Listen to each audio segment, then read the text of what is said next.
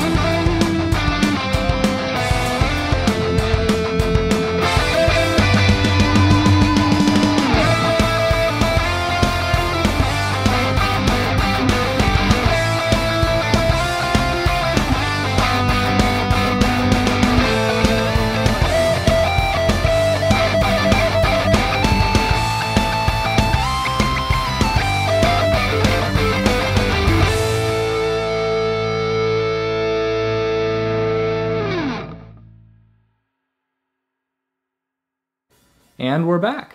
Hope you guys enjoyed the little demo tune that I wrote. In the description box down below, you will find links to a written version of this review if that's more your speed, time codes to help you jump around more easily in this video, as well as links to my social media accounts and other ways that you can help support this channel. And with all that out of the way, let's talk about this guitar.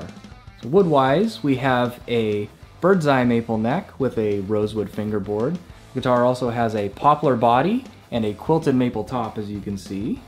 Hardware-wise, this guitar is equipped with Schaller locking tuners, an Ernie Ball compensated nut, nickel fret wire, Ernie Ball's spoke wheel truss rod adjustment, Steve Morse pickups in a HSH configuration, and 250K potentiometers.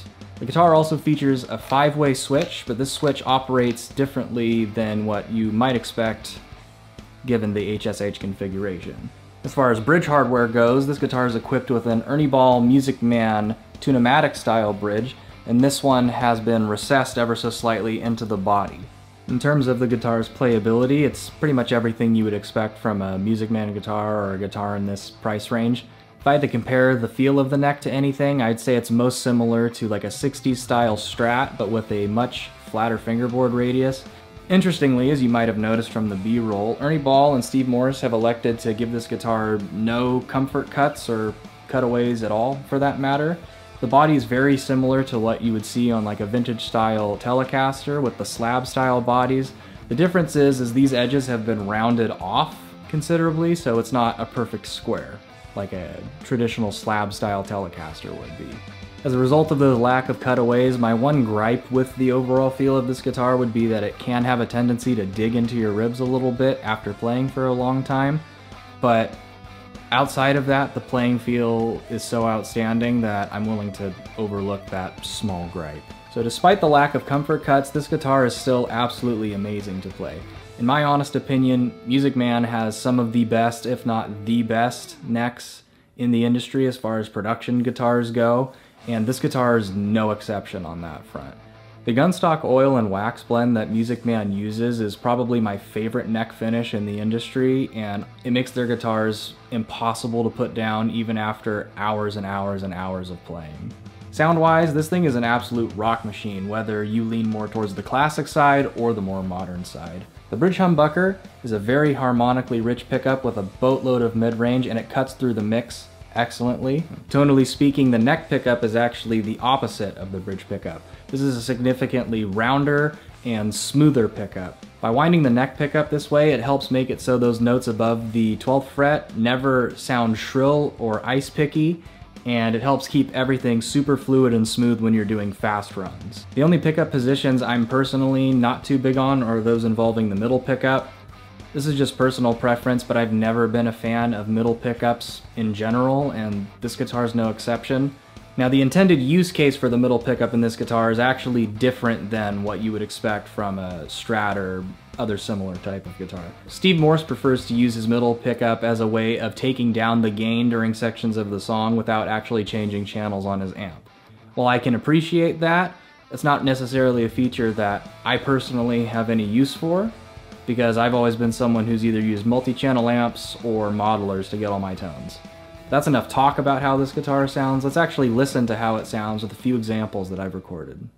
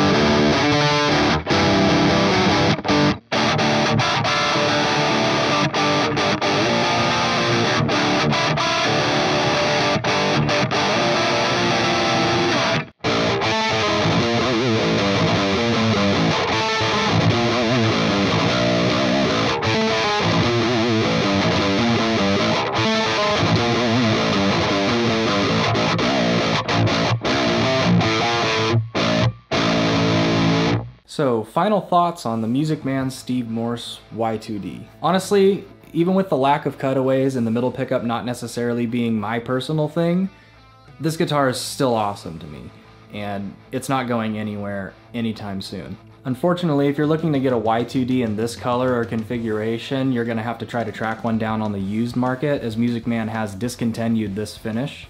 Music Man has recently released a new version of the Y2D in Blue Burst Flame, but that version is significantly more expensive than this one, as it's part of Music Man's Vault line. Aside from the fact that the new version has stainless steel frets, the spec from what I'm seeing on their website looks absolutely identical to this one. So if you want to save some money and still get that Y2D thing, try to track one down on the used market. No matter what version you go with, if any, you're gonna get a rock solid and super stable guitar. Fun fact that I forgot to mention earlier in this review, I've actually had this guitar since 2014 and I've never had to do any sort of neck adjustment on it whatsoever. The neck has been just that stable, so that's pretty incredible. All my other guitars, Music Man included, have needed neck adjustments, not this one. Thank you so much for watching my video, I really appreciate it. If you enjoyed what you saw, maybe give the video a like and subscribe to the channel, it really helps. If you're interested in the Steve Morse guitars or you own one yourself, leave a comment down below and tell me what you think about them. As I mentioned earlier, I've got a bunch of links to stuff down in the description box below. Check those out if you want to. Again, thank you so much for watching. Hope to catch you guys again in the next one.